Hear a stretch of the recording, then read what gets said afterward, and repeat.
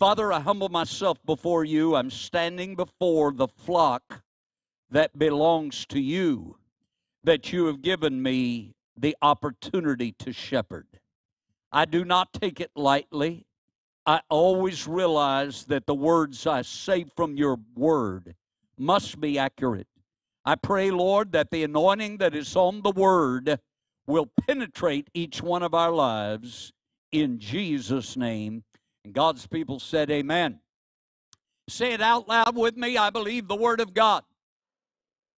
I believe it all. When I hear it, it brings faith.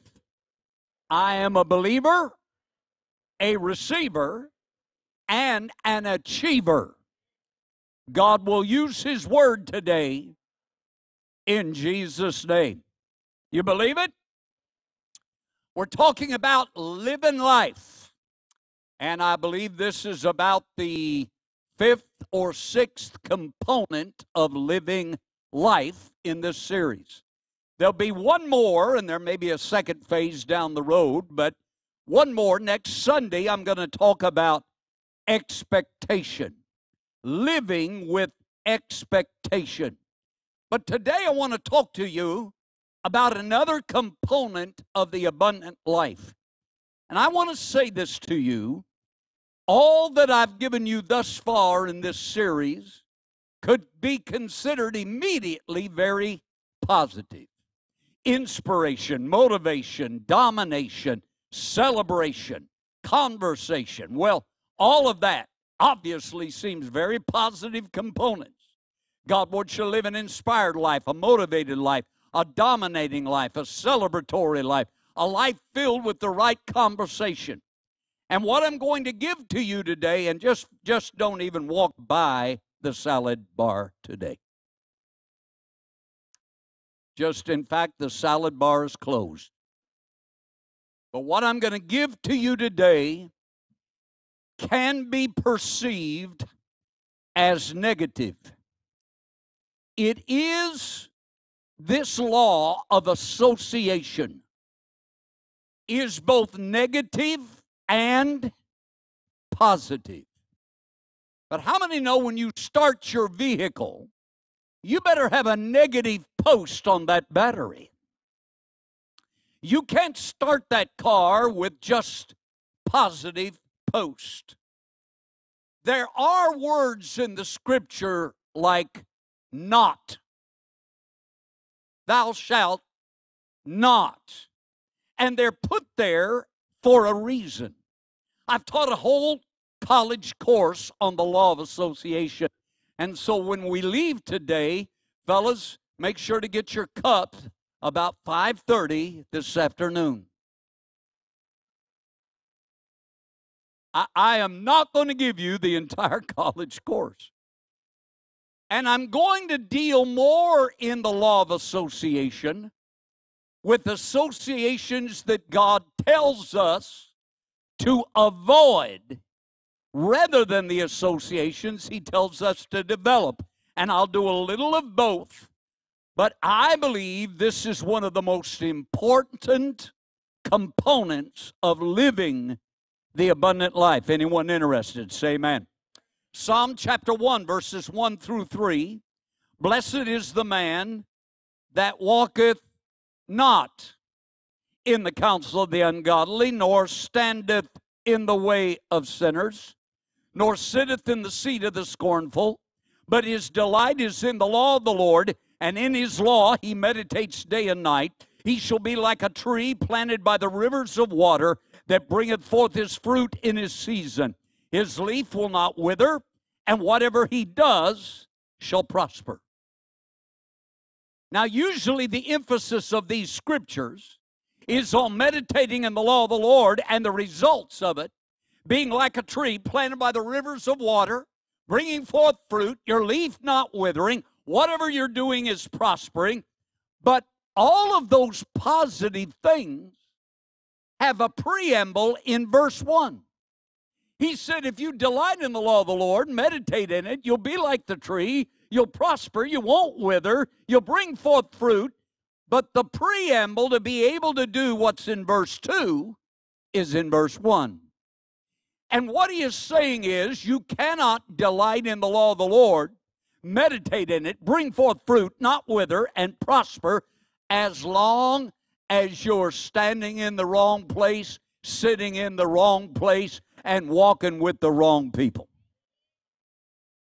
It's all in there. Walketh not in the counsel of the ungodly.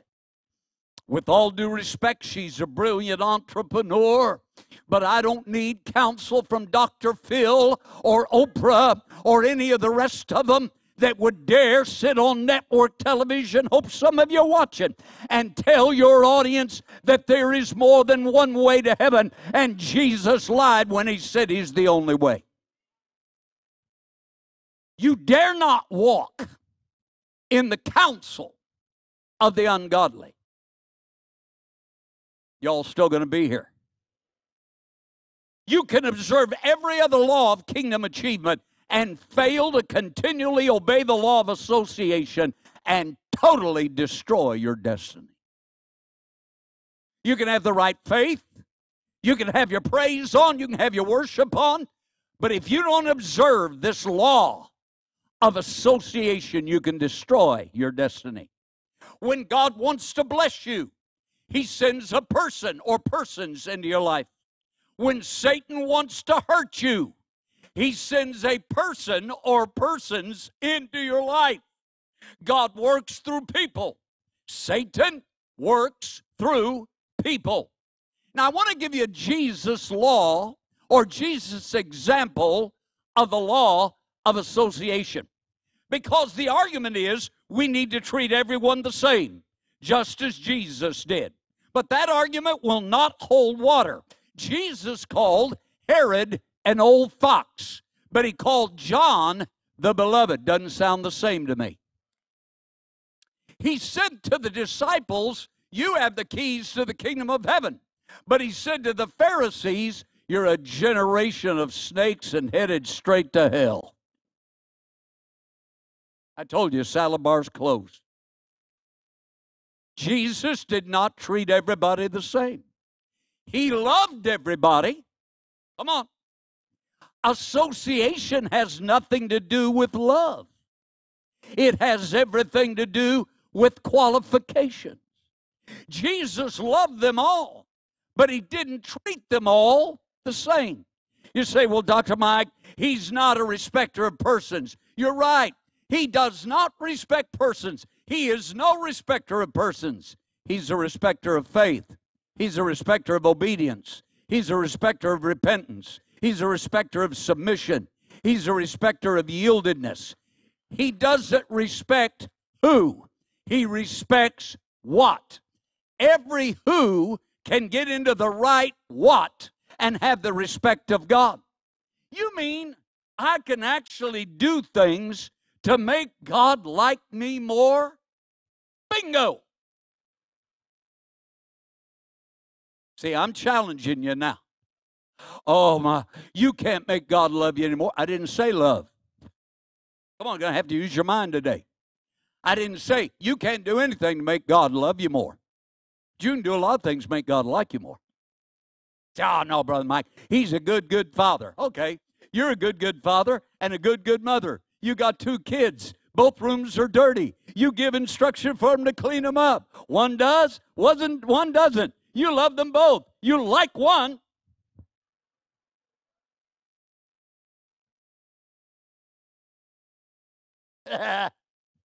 Got in my attorney clothes right there. I won that case. Amen. Come on, get a hold of this. Love is not the determining factor to association levels. Qualification is. Jesus loved everyone, and that's a good example to follow. Love everyone. Love your brothers. Love your sisters. Love the Lord. The Bible even says love your enemies. But loving someone does not mean you invite them into the inner circle of your life. Jesus didn't. I'm going to give you a lot of scripture. John chapter 2, 23 and 24. Now, when Jesus was in Jerusalem at the Passover, in the feast day, many believed in his name when they saw the miracles which he did. Watch this. But Jesus did not commit himself unto them. Why? Because he knew all men. Now watch this. He did miracles for them. He's going to die on the cross for them. But is he going to commit himself to the multitudes? Never. Never. Why? He knows what's in them. Matthew 13. And the disciples came and said unto him, Why do you speak unto them in parables? He answered and said, Because it's given unto you to know the mysteries of the kingdom, but it's not given unto them. How many know we need to read the whole Bible? Oh, God just treats everybody the same, and you're supposed to treat everybody the same. No. Jesus spoke to the multitudes in parables so they wouldn't understand. He said it is not given them to understand. Folks, I want to tell you something. One of the biggest mistakes you will ever make in your life is to live a life of total transparency to everybody you know. Oh, that's good preaching, Brother Mike. I'm telling you, it's one of the biggest mistakes you will ever make. Well, I just want everybody to know everything about me, and I'm just, what you see is what you get. Yeah, well, you're going to get something you didn't expect. You don't tell everybody your pain. You don't tell everybody your dreams. You don't tell everybody your vision. You don't tell everybody your need. You have an understanding that there is circles in your life. There is a multitude. There are 70 circle. There is a 12 circle. There is a 3 circle. And there is a 1 circle. I'm going to tell her what I'm never going to tell you.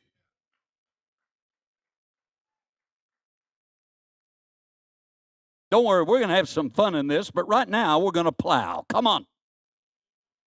Get this. Multitudes are motivated by miracles, and they only qualify for the ministry zone. They wanted to be where the miracles were. Well, Jesus was there, and he ministered to them. But the 70 are motivated by a desire for anointing, and they qualify for the experience zone.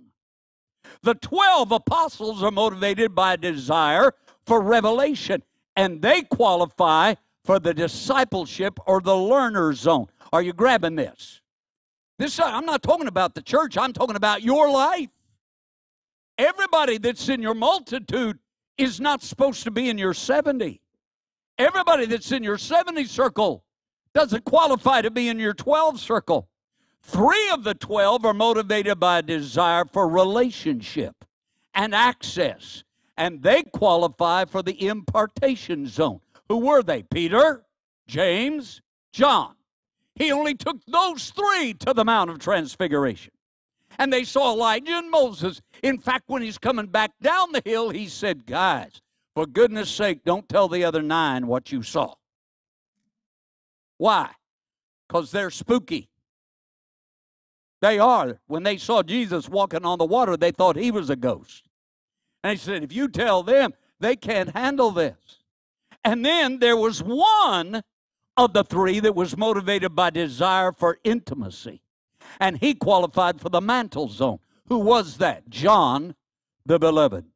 He's the only one that goes to the trial. He's the only, come on, you got a lot of people that go when you can get bread and fish sandwiches. But when they come and arrest you and haul yourself to the trial, there's only one that follows. There was only one that was at the cross. But he gave him the mantle of caring for his mother. He gave him further revelation in the book of Revelation. So get a hold of this. Folks, I'm teaching you some stuff right now that in my mentoring training, I train my high-level proteges. What I'm teaching you today, if you will implement into your life, you don't have to be mean-spirited. You don't need to be negative. You don't need to be cynical or critical or unloving. You don't even have to tell them. Don't go and say, whoop, you're in the multitude level. I'm talking to the 12.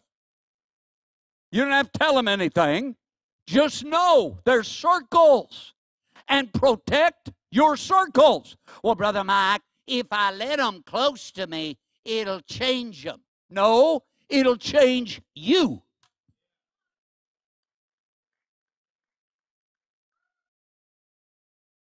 The scriptural law of association commands separation from any relationships. All right, how many can take some pretty strong scriptures right now? One right after the other. Proverbs 13:20. He that walketh with wise men shall be wise, but a companion of fools shall be destroyed. Is that in your Bible? Ephesians 5:11 and 12. Have no fellowship with the unfruitful works of darkness, but rather reprove them. 1 Corinthians 5:11. I have written unto you not to keep company if any man, watch this, that is called a brother or a sister, be a fornicator or covetous or an idolater or a railer. A railer means one that is a backbiter and a gossip, or a drunkard or an extortioner. Watch this. With such a one, don't eat.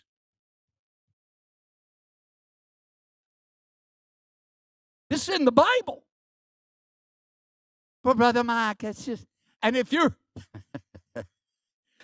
primary motivational gift is mercy, like my wife's, these verses are tough. Now notice something. He didn't say don't eat with covetous, railers, extortioners.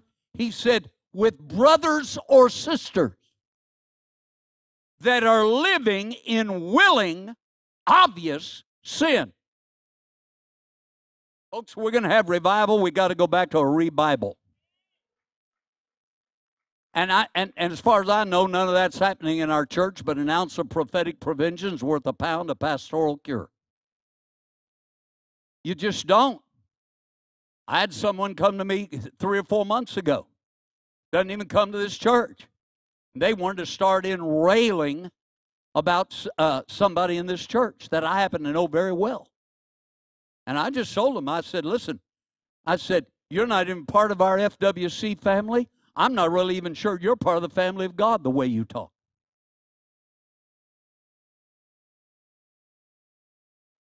Now, you don't have to be like me, but it's natural for me to be like me. I mean, listen, I'm in covenant with you. I know that none of us are perfect, except my wife. I know. I know that none of us are perfect. Me included, you included. But nobody going to come up in here to your pastor and start talking to me about somebody in this church when they don't even have the guts to go to any church anyway. This cat that was talking to me went on to say, I can't find a church spiritual enough for me. You've got the spirit of an Adonijah. You're a male Jezebel. You are a railer, and I'm not going to have anything to do with what you're saying. Now, you don't have to have this mean spirit that I've developed well.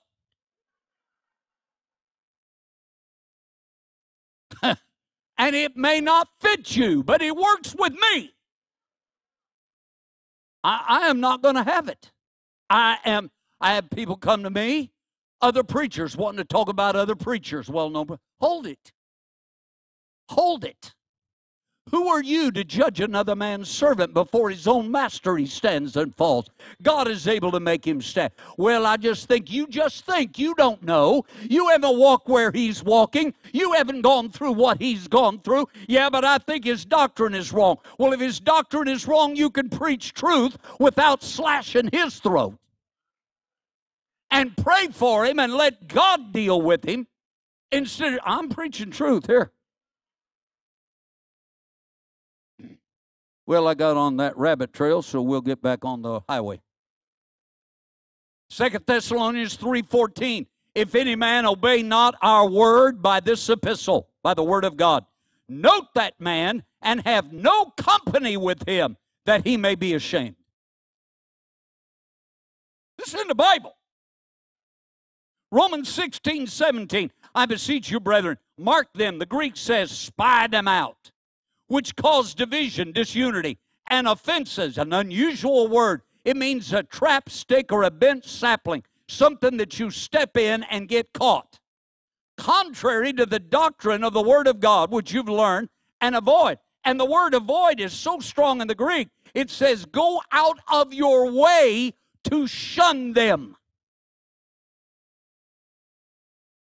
Now, don't worry, folks. We're going to get to the peaches and cream in a little bit. But right now, this is castor oil that'll keep you healthy.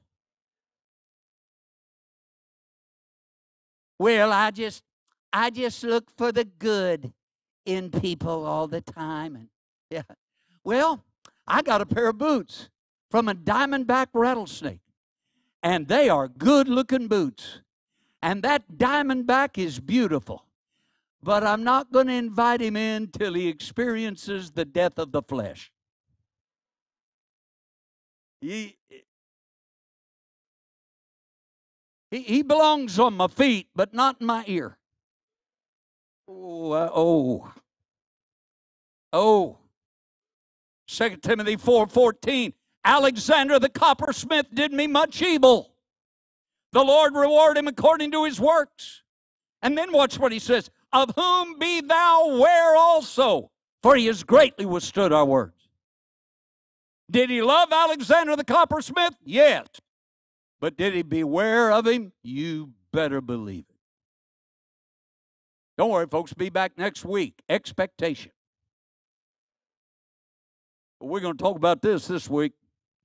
1 Timothy 1:20, of whom is Hymenaeus and Alexander, whom I have delivered unto Satan, that they may learn not to blaspheme. Now, if you're sitting out there thinking, I'm worried about somebody saying something in the church, I don't know a stinking thing that's being said in the church unless the Holy Spirit reveals it to me. I don't go around interviewing. But I do talk to the Holy Spirit on a regular basis. Whatever he wants me to know, I'll know. So that's not the motivation of this message. It's not about me, and it's not about the health of this church. It's about you.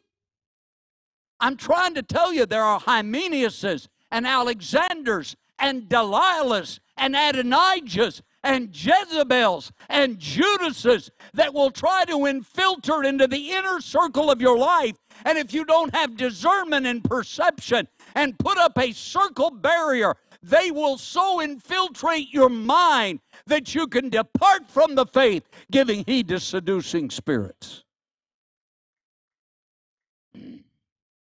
Anybody still love me? Because I love you.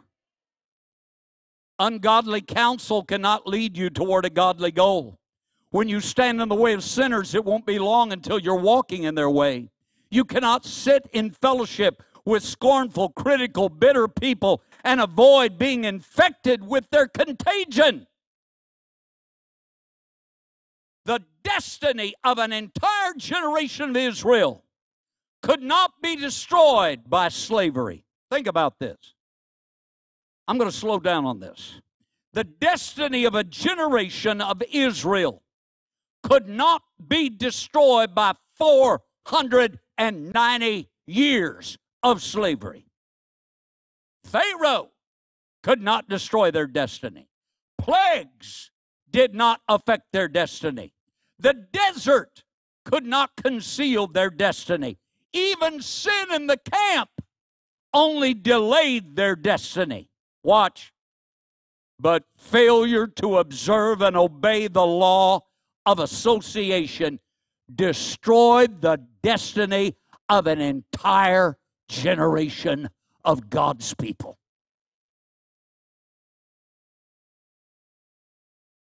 You see why the Lord wanted me to talk about this and the components of living life.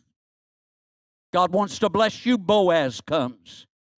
God wants to curse, or Satan wants to curse you, Jezebel comes.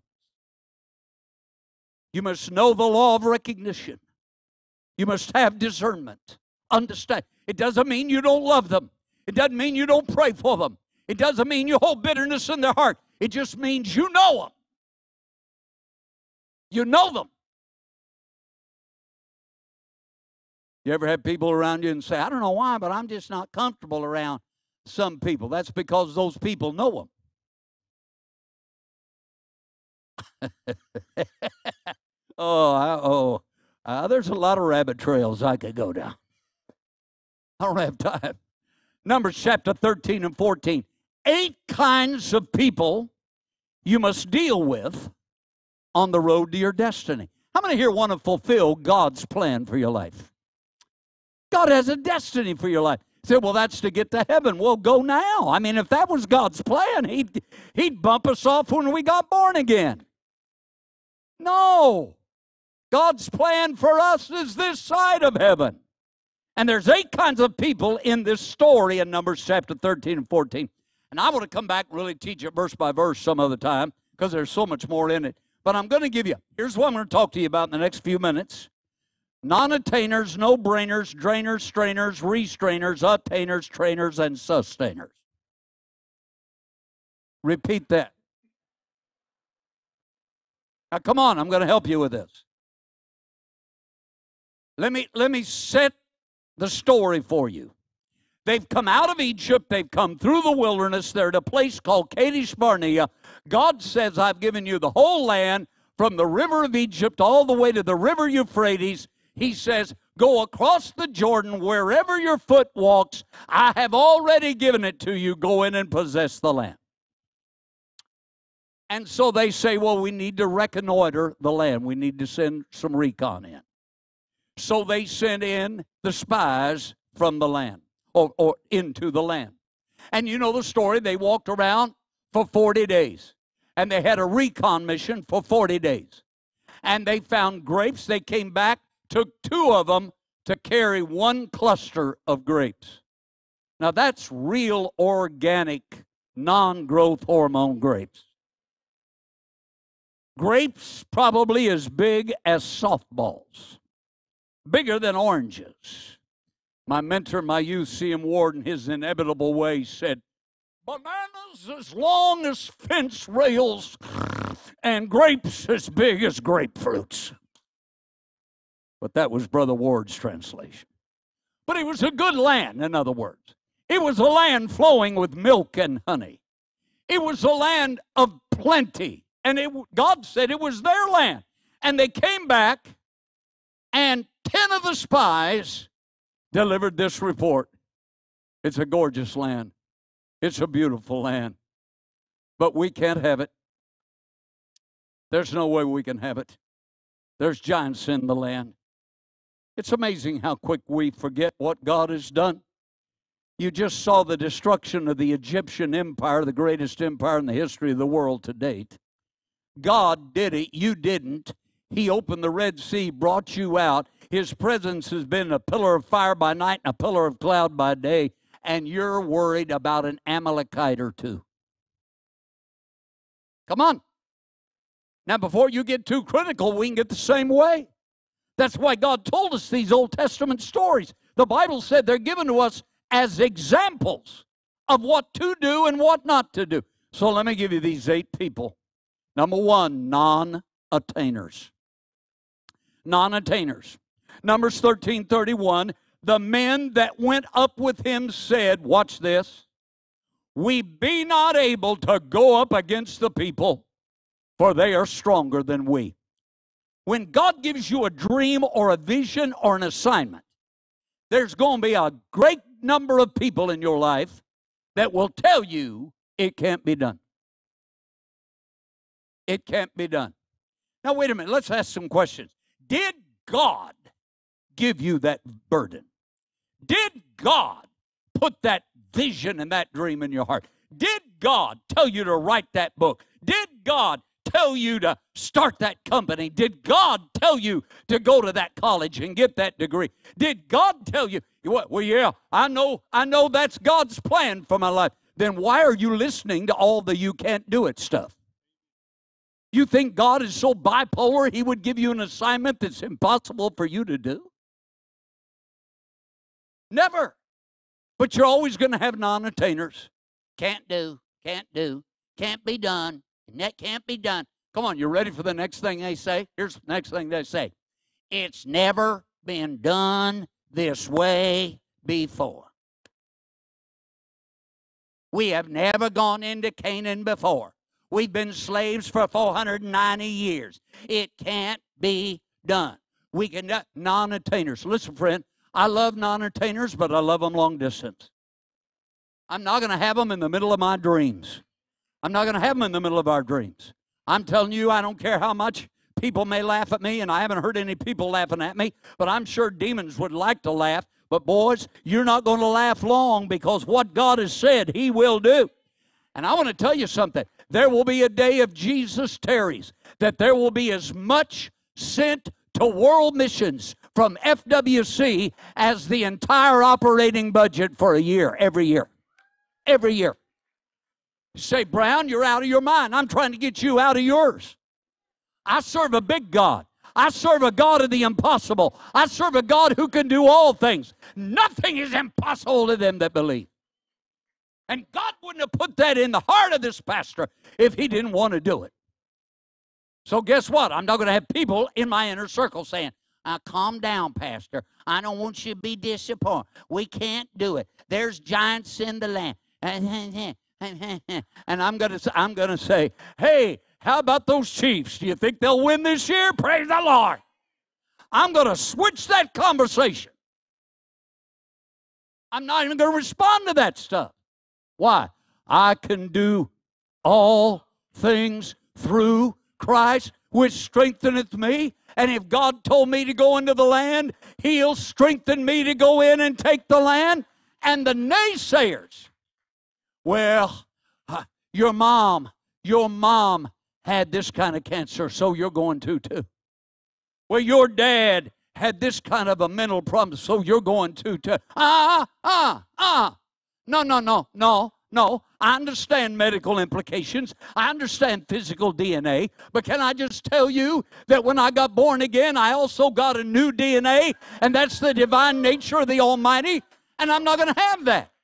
Well, you can't do it. You're too young. You're too old. You're too middle-aged. You're too uneducated. You're too educated. You've got too big a mouth. I'm not listening. I'm not listening to that.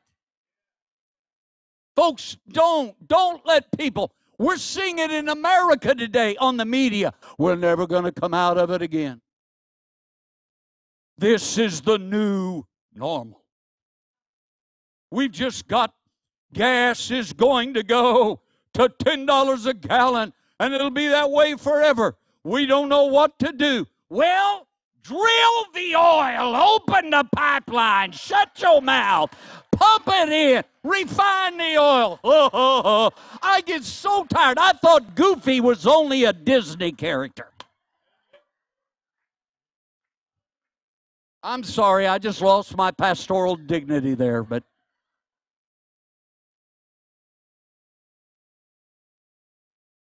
non-attainers. They'll always say, Wilburn Orville, right? If God wanted men to fly, He'd have given them wings.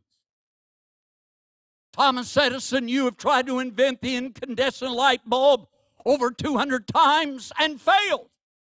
A reporter said to him, I love his answer. He said, I have not failed one time. I've succeeded over 200 times in discovering what will not work. That's a mind talking. And you say, well, Brother Mike, this isn't spiritual. Listen, I'm as Holy Ghost filled as anybody in here. I'm full gospel from the top of my head to the bottom of my feet. But a lot of us want the Holy Spirit to do everything. And if He was going to do it, He would have not filled you. He has filled you. He has assigned you. He has equipped you. And He has put you into the 7 mountains of culture. And we are the salt of the earth and the light of the world. And we can make a difference.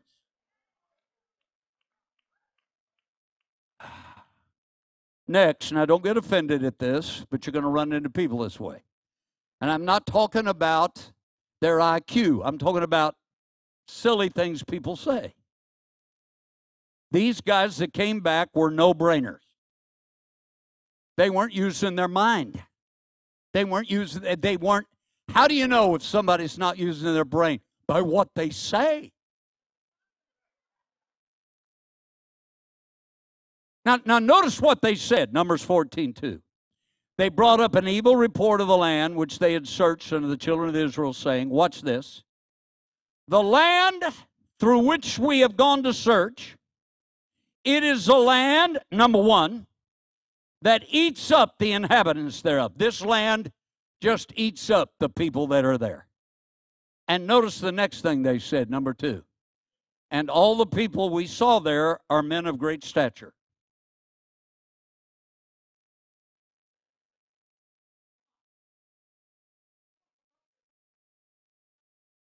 Say, Brother Mike, I find my own. No.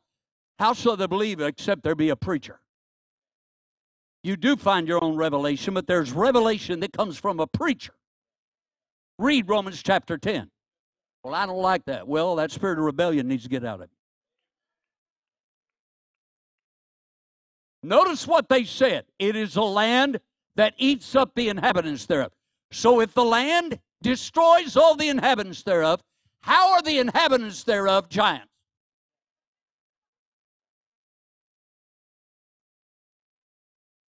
Now that's an oxymoron. You can't be eaten up and destroyed and be... Can't be both. You understand, when you fail to believe God, you start thinking foolishly. Folks, I love my country. I'd die for it this afternoon. I mean that with all my heart.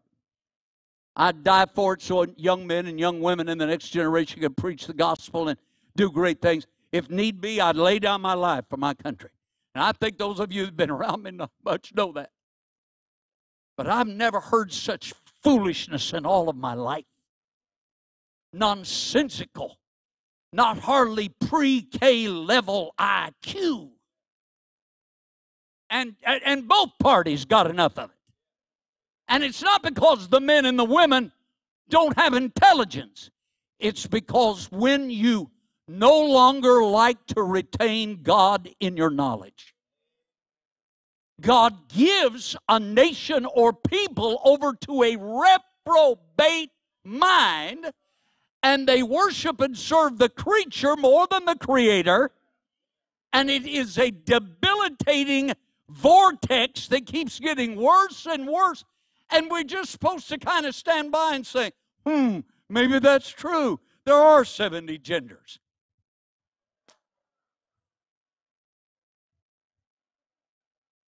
Come on, guys. Brother Mike, I wish you wouldn't talk about things like this. Well, who's going to? If men of God don't, who's going to? If the Word of God's not going to be held up, who's going to hold up the Word of God? I love people, but I'd rather offend people than offend God. I don't want to offend God. I'm not trying to be mean. I'm trying to help you. Stupidity will grow faster than brilliance. Don't let it close all the time to you.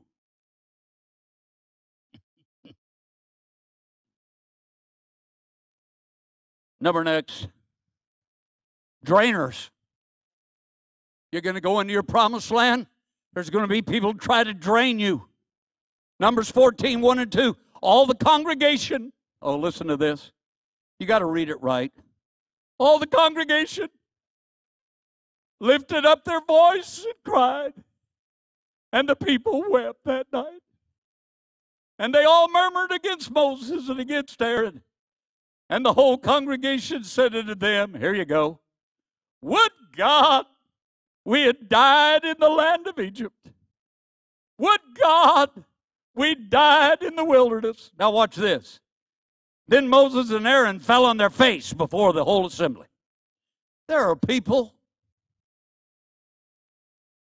that will drain you to such a place that you'll fall on your face. It's like they hook a hose up to you. And they drain all the joy, all the faith, all the expectation. Come on, don't act like you've never met them. How are you today? Well, under the circumstances and with all of my problems, I guess I'm going to make it. I'm hanging in there like a hair in a biscuit. I'm going to make it.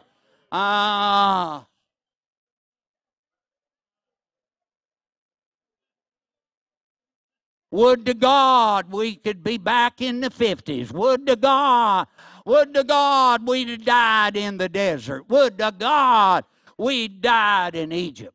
And you go on over to chapter 14, verse 28, and in the NIV, it makes it plain. God said to them, I will do unto you exactly what I heard you say. Read it in the NIV. They said, God, would we died in the wilderness? He said, we can arrange that. Ask and you shall receive, seek and you shall find. Look, folks, when you're down, if you can pray in the Spirit, just pray in the Spirit. But don't pray Mickey Mouse prayers. God, just kill me. A friend of mine did that years ago. He said, I just got, and a great man of God. And God said, God, just kill me. I've done all I can do, just kill me. And he said, Mike, darkness started to come from the right and the left. And he said, by the time it got here, I was going, not really, I didn't mean that. I'm just saying that was an allegory. Folks, come on, are you receiving this? Love drainers, but don't let them drain you. Next, strainers. Say that one with me. Strainers. Say it again. Strainers. Numbers 14, 11, and 12. And the Lord said unto Moses, wow, how long will these people provoke me? And how long will it be ere they believe me for all the signs which I've shown among them? I'll smite them with pestilence, disinherit them, and make of you a greater nation and mightier than they. Now watch. I got to finish this up, but come on, watch. We're going to end with the good folk. This is God talking. This is God, watch, who all through the Old Testament says, the mercy of the Lord endures forever. This is that God. And you know what this God just said? He said, I've had enough of this. I thought the mercy of the Lord endures forever. It does, just not for everybody. Getting quiet now. Oh no, the mercy of the Lord endures forever for everybody. Ask Ananias and Sapphira about it. Ask Uzzah about it. Ask this entire generation from 20 up. You know what? I mean, listen, friend. If a God so full of mercy, whose name is love, can be so strained by some people that he wants to kill them, read it. He said to Moses, Moses, I'll kill them all. We'll start with you. Read it. Now this is the... So he didn't do it. Well, he did, but it took 40 years. He was going to kill him that day. But Moses stepped in. Thank God for Moses is in your life. Watch this. If there are people that can strain God to such a place that he wants to destroy them, what chance do you and I have? They're on the inner circle of our lives, feeding us all that negativity constantly. I mean, you'll lose your cool, you'll lose your temper, you'll get bitter, you'll get caustic, you'll get toxic. Love them, but love them long distance. Don't let them strain you. Next, put the next one up. Restrainers. Not only would they not go into their destiny, they don't want you to go in. Come on, am I preaching right today? Have you ever noticed people that don't want to go into their victory, but they want you to stay with them? We've decided to die in the desert. Come and join us. No thanks. No, man, if I can have grapes as big as grapefruits, I don't want to live in the desert. There's people in your life that just want to pull you back. They're not launchers, they're limiters. Come on, they're limiters. They try to limit you. See, I don't want to limit Hector and his generation. I want to launch Hector and his generation. I don't want to limit my son and my daughter-in-law. I want them to do more than I've done. I don't want to limit people. FWC isn't a place where we come to limit people. It's a place where we launch people into their destiny. Next.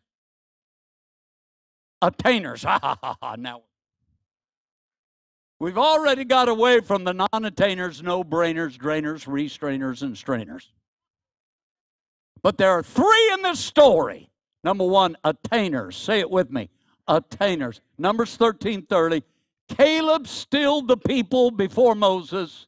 Now this is the way attainers talk. And said, let's go up right now and possess it. For we are well able to overcome it. Come on now. Y'all have been waiting for me to get to this part. All those 5 negative things going on. But in the middle of all that negative stuff going on, there'll be somebody up in your life that'll look at you and say, yeah, you can do it. God gave it to you. It belongs to you. Though the giants may be... Oh, I thought of an old song. That's rare, isn't it? Hallelujah. I thought of an old song. We are well able to go up and take the country. You remember, brother? To possess the land from Jordan to the sea. Though the giants may be there, our way to hinder, God will surely give us victory. Well, I wish somebody'd shout a little bit. I don't care. We are. FWC, we are well able to go up and take the country, to possess the land from Jordan to the sea. Though the giants may be there, our way to hinder, God will surely give the victory. Come on, folks, get around somebody in your life that when you're down won't let you stay there. Get somebody in your life that won't whine with you when you want to whine. It's somebody in your life that'll look at you and say, now stop it. You're bigger than that. You're going to make it. I'll weep with you a little bit, but then we're going to dry those tears and we're going to profess the word of the living God. And we're not going to sorrow as those who have no hope. And we're not going to stay back there. We're going to move up there. Attainers. We can do it. My daddy was a CB in World War II. On the patch on his sleeve, it had his slogan. The slogan of the CBs, can do. Can do. We can do, folks. We can do. We can do. We can have revival in the month of July. We can have a month of revival and just continue in it. We can. We can. Somebody say it with me. We can. We can. You're not going to hear me get up ever in this pulpit and tell you what you can't do, what you can't accomplish, what you can't achieve. If God be for you, who can be against you? I'm really trying to say settled here, but I'm not trying too hard. Hallelujah. Get some attainers in your life. But, Brother Mike, I've had a setback, baby. It's nothing but a setup. I tell you, God can take what the devil meant for evil and turn that thing around 360 or 180 rather and set you back on the course. Don't you worry about where you failed and you messed up and somebody else did something to you. It doesn't change it. Caleb said, and he still felt the same way. I love this. I'm going to quit just as soon as I finish. I love Caleb. He comes back into the land 40 years later. All of those 20 and up have died. You know what God said? He said, you searched the land for 40 days and doubted me. I'm going to give you 40 years of death for every day of doubt. They died for 40 years. And Caleb and Joshua were the only ones left. They come back in. And Caleb hadn't changed one bit. Now, come on, think about this. Now, think about this. He has walked with a whole generation for 40 years of non-attainers, drainers, strainers, no-brainers, griping constantly. Hadn't changed him one bit. He comes back, and here's the second truth. God hadn't changed his will one bit. He still said, you go in there. And they went in and took the land. Here's what I love about Caleb. Caleb is well over 80 years old. He's pushing up toward 100. And he gets the land. He walks up to his good buddy Joshua. He says, Josh, God gave through Moses A certain mountain, that belongs to me. It's my possession. And there are giant Amalekites up in there. And he said, I want my mountain. And he said, I'm going to be gone a couple of Sundays. Couple of Sabbaths, rather. He said, it might not even take that long. But I'm going to go up there and run those giants out of my land. That's my land. God gave that to me. I've had to wait 40 years, and I've got plans for condos on that up there. Whatever he had plans. And I could almost hear some of the other people. Man, Caleb, 40 years ago, yeah, but spring chicken now, buddy. These boys are young and they're giants. And I love what Caleb said. He said, I'm as strong today as I was 40 years ago. And that's my mountain, and God gave it to me. And if God says it's mine, I'm going to possess it. And this is Mike Brown 5:18. I can't prove it in Scripture. But I think he was gone maybe a little longer than what they thought. And some of them was probably having a memorial service for old brother Caleb. He's been killed by the giants. And all of a sudden, right in the middle of that service, came about 55 giants running as hard as they could run with this old man with a spear saying, and stay out. Oh, folks, God can do it no matter what your age is. Next, I got to give you two more. Oh, are you glad you came today? Trainers. What kind of people do you need in your life? Attainers, trainers. Numbers 14:8 and 9. Caleb and Joshua began to train the people.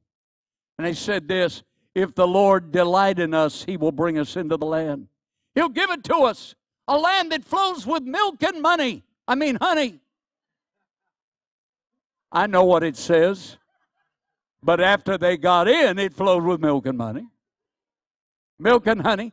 Only rebel ye not against the Lord, neither fear the people. They are bread for us. Their defense is departed. The Lord is with us. Don't be afraid. What are those kind of people? Trainers. Why don't I just come in and give you 3 points real simple every Sunday? Because I'm a trainer. I don't want to just inspire you. I want to train you. Why are we going to have a mentoring institute for those of you who want to be involved? Because I'm a trainer. I want to train you. It's one thing to teach. It's another thing to train. I'm trying to do both today. I'm a trainer. I want to train you how to do it.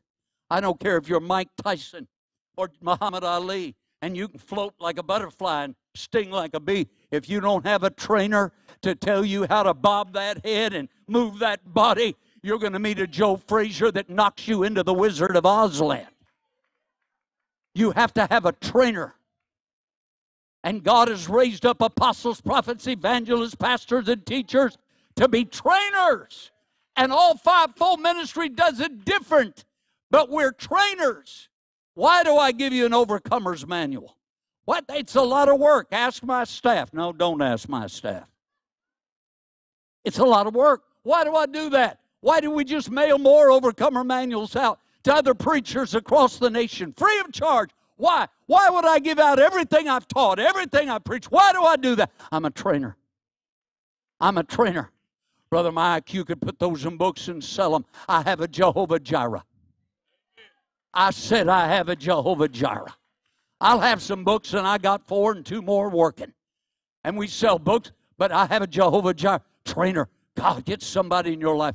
Look, folks, that's why don't just take those overcomers manuals home and don't read them. Read them. Highlight them. See what you've learned. Implement it. Oh, do you hear the heart of your pastor today? I'm pleading with you. In these days in which we live, study to show yourself approved unto God, a workman that needeth not to be ashamed, rightly dividing the word of truth. You need attainers, you need trainers. I need Doug at the piano. Last, you need sustainers. Say that word with me. Sustainers. What's a sustainer?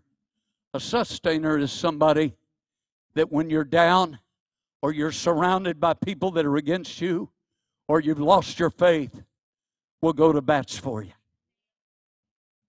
There's sometimes that you can't go to bats for yourself, and you need somebody to stand in the gap and make up the hedge. Look, notice, Caleb and Joshua were trainers, but Moses was a sustainer.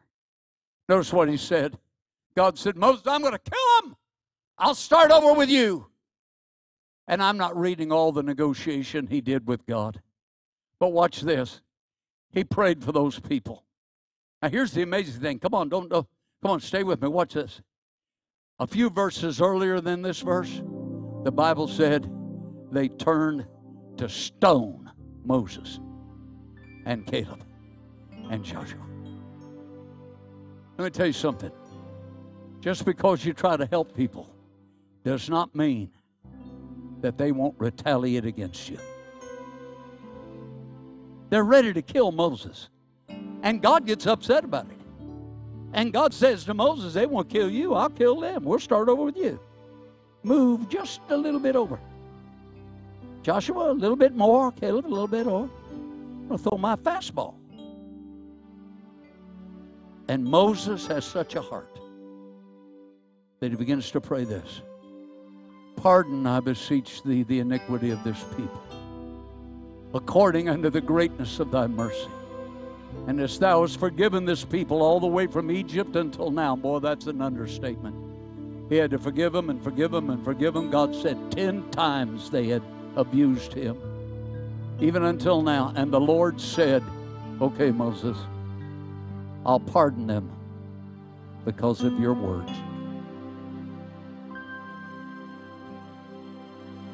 I don't know about you, but I'm grateful at times in my life when my faith wasn't what it should be, that I had a good father. I had a good mother, and they were sustainers for me. When my heart was broken in a billion pieces, they'd lift me up, hold me up, wouldn't let me give away my faith. I thank God for men in my life, great men of God. You know every one of their names. I have their phone numbers in my phone. Say, Brother Mike, won't you tell me who they all are? Because their friendship to me is not to be used to drop names and promote self. It's too great a relationship. I remember on one occasion at the worst time in my life, and a man of God asked me to come to a major conference and minister, and I did.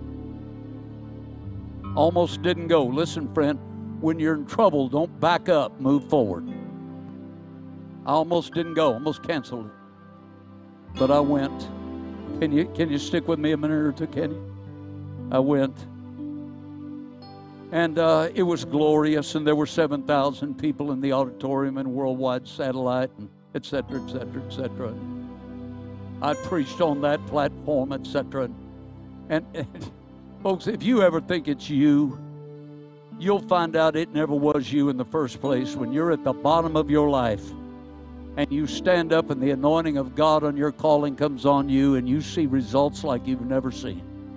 And all of a sudden you realize like you never knew before, it never was you in the first place. And I wasn't preaching this night. Well, I don't know why. Karen, I'm telling this story. I wasn't preaching that night. I was sitting over the side with many other men of God and women of God. And the man of God was preaching in that particular conference. And I had told the Lord at the top floor of the beautiful hotel in a beautiful suite, I said, Father, you know I've never asked this before. I said, Lord, you know I just stand on your written word. I operate in the prophetic word. I believe in prophetic words, but I always stand on the written word. And I said, but Lord, the man the people see on the platform is the man cloaked in the anointing to do his job. And they see the glory, but they don't know the story that I'm walking through right now. And I said, Father, I'm so low. I'm so low. I said, Lord, if you would, Father, tonight, while brother so-and-so, I'm not even going to call his name, while he's preaching, I said, if you're going to use me, maybe I shouldn't have asked it, but God answered, so I guess it's okay. I said, if you're really going to bring me out of this hurt that I'm in, this pain that I'm in. See, people think preachers aren't ever supposed to go through that. But I wouldn't follow a preacher that hadn't had a battle somewhere in their life. I wasn't mad at God. I wasn't going to go out and sin, live wrong, any of that. Just all hell had come against my life. And I'm sitting over here, and I said, Lord, tonight, I need you to have that man of God in front of 7,000 people and the satellite on. Somewhere in the middle of his message to turn and walk to me and speak to me directly something. And this man of God never does that. I've never seen him do it before or after. And I went and sat down, and he read his text about when Sennacherib was invading the children of Israel. And Isaiah said unto Hezekiah, fear not the words which you have heard him speak, for he blasphemes me. There shall not come an arrow into your city. And he was preaching that. And in the middle of his preaching, he stopped. He turned. He walked over to me. He reached down and took my hand. And he said, Mike, don't fear the words the devil is speaking into your mind.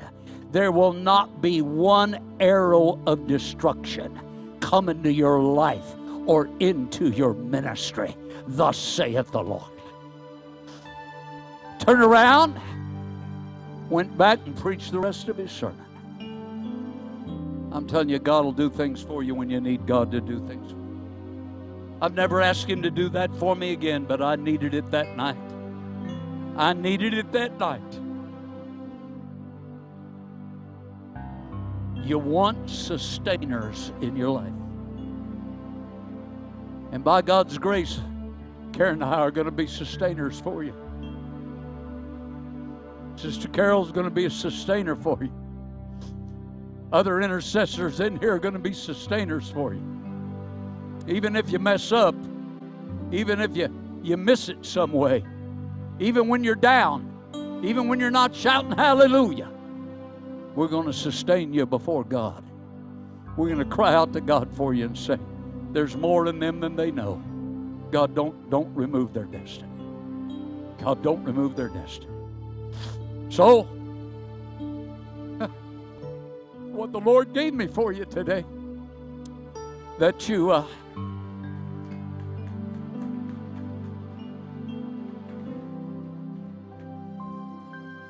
watch your associations. Watch your associations. Oh, I feel the Holy Spirit so much I'm trembling before him right now. Folks, don't sell your destiny for a bowl of beans because you got close to an Esau. Don't let bitterness infect you because you got close to somebody and let them inject you with all of that. Don't do it. Love them, but don't let them defile you. You say, Brother Mike, what if it's somebody in my family? Very difficult, I know that. Just pray and ask God to give you grace. And the Bible says he gives more grace. He gives grace. He gives favor. He's able to help you in that. Some of you, as I close today, you'd say, but Brother Mike, I've let people mess me up before in my life. Yeah, but we're not living there. You can't go forward looking backward. You can't go forward looking backward. But Brother Mike, I had the wrong business association, or I had a wrong relationship. I'm sorry. And you say, I look back now and I see where I missed it. I'm sorry. But you can go forward now. Give it to God. Learn your lessons. Forget the things which are behind. And move on forward. because there remains much more land.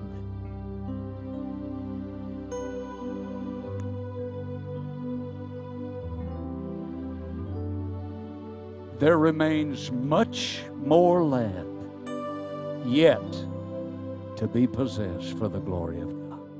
Come on, raise both hands up to heaven and give Him praise. Come on. Come on, use your voice. Just give Him praise. Thank you, Lord. Thank you, Lord, for training us today. Thank you, Lord, for training us today. Thank you, Lord, for training us today, Lord. Thank you, Lord. Thank you, Lord, for training us today. Thank you, Lord.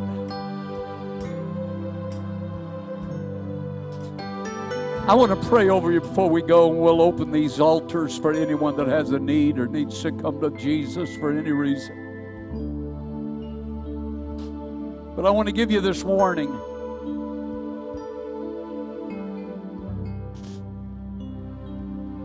One wrong person at a crucial time in your life can delay your destiny for decades.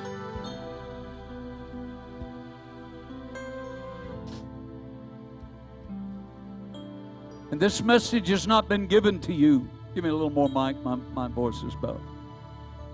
It's not been given to you so you'd be judgmental of people. It's not been given to you so you'd be prejudiced against people. It's not been given to you so you can get hate in your heart and mean-spirited. That's not what it is.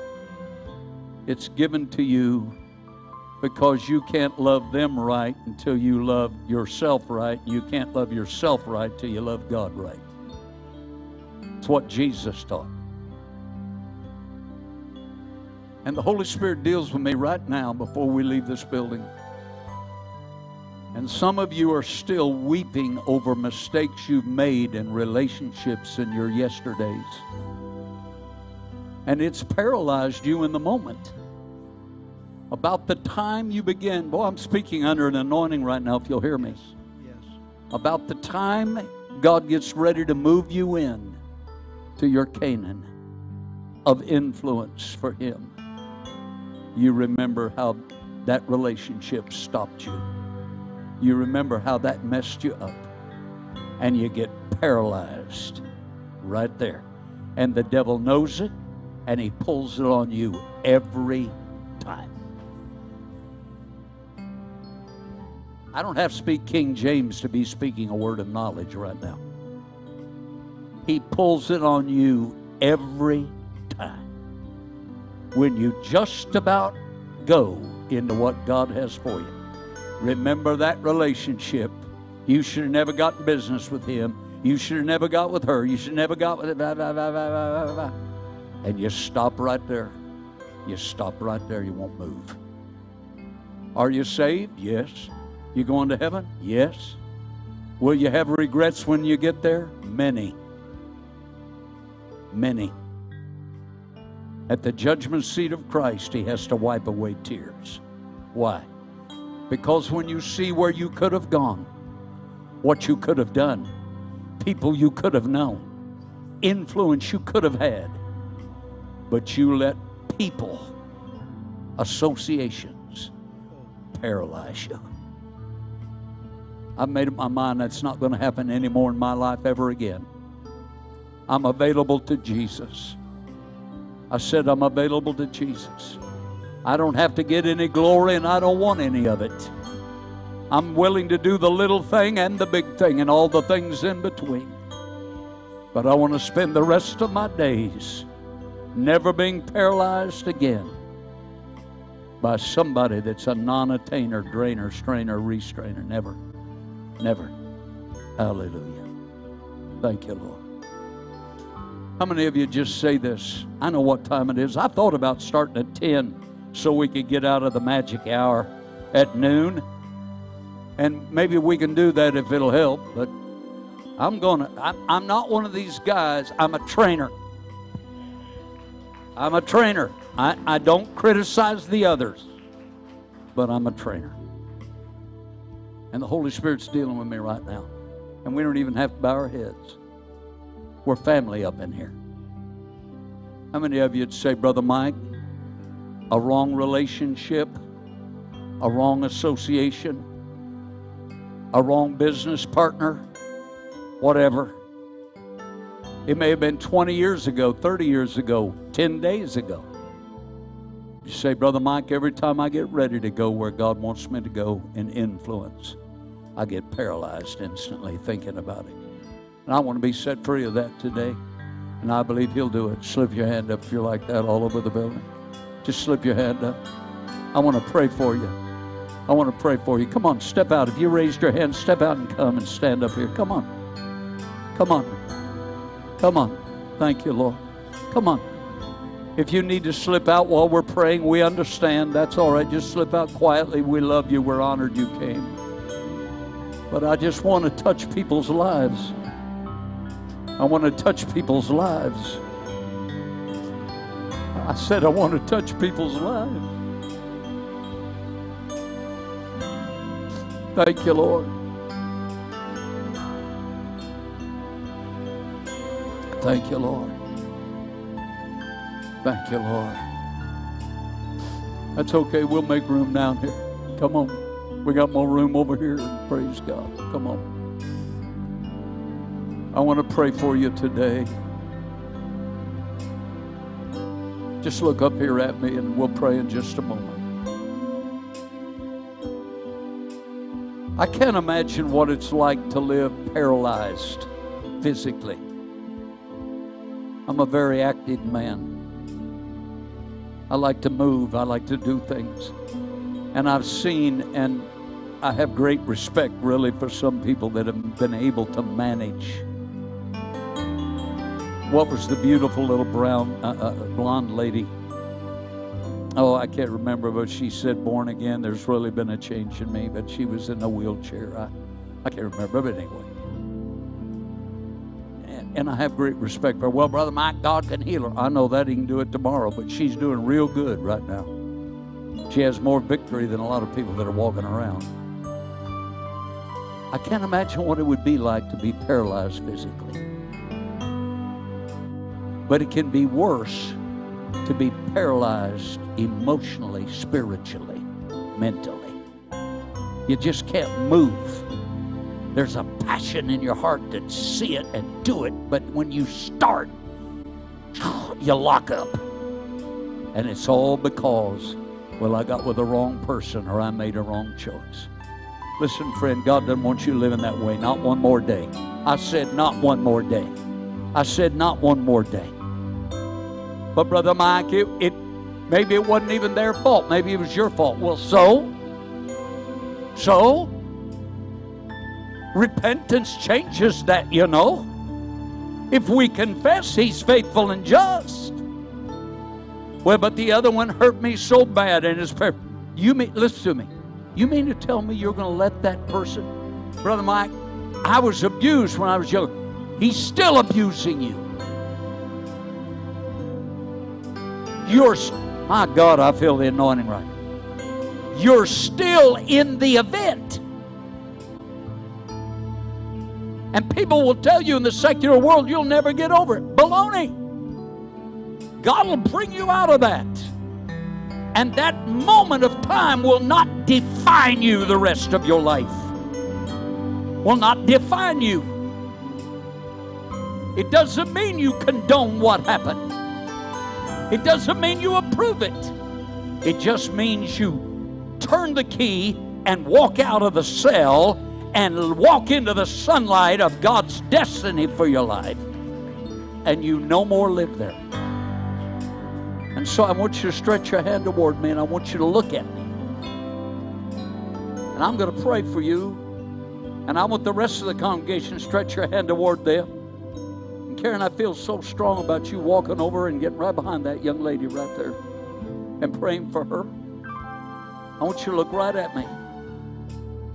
Father, I come to you in the name of Jesus of Nazareth, the only begotten Son of the living God, who has put all of these things under His feet already. Jesus, you said about these situations, it is finished. That's the report you gave. It is finished. Yeah, say it again, Lord. That's what you do. It is finished. Finished means over. Finished doesn't mean lasting results from. Finished doesn't mean something else to add to it. Finished means done. Finished. It's over. In Jesus' name. No wrong decision paralyzes you. Come on, get in agreement with me right now. No wrong decision paralyzes you. No abuse paralyzes you. No decisions of yesteryear stops you from tomorrow. No demonic attitude that would come against you. No reminders will paralyze you. Not from this day forward. We put our foot down in the name of Jesus. And we say no to it. If God is for us, nobody will be against us. And He didn't do half a work in you. Come on, I'm speaking prophetically. Receive it. He did not do half a work. He did a full work. And God has destiny for you. And you're going to walk into it. And you're going to walk into it like Caleb. And you're going to walk into it with no restrictions. And you're going to fulfill the call of God on your life. That's what's going to happen to you. Now I decree that and I declare that in the name of Jesus. And I'm going to do one more thing here. Don't let this scare you. By the authority vested in me in the name of Jesus of Nazareth, the only begotten Son of the living God, I take authority over every demonic voice that has been assigned to you to whisper in your ear. And as I stand in my office as a man of God, I declare that you are arrested and you are restricted and you are incarcerated and you have no authority to speak into their memory anymore. Shut your mouth and leave them alone in the name of Jesus. Now shout like it's yours. Come on. Come on, all over this building. Glory to God. Glory to God. Glory to God. Hallelujah. Hallelujah. Well, hallelujah. Hallelujah. I stand in my freedom today. Glory to God. And you know why it's that way? Because Jesus. I just heard Kenneth say it.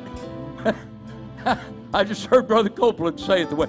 Jesus is Lord. I just heard him say it. Jesus is Lord. Come on, say it all over. Jesus is Lord. Say it again. Jesus is Lord. Well,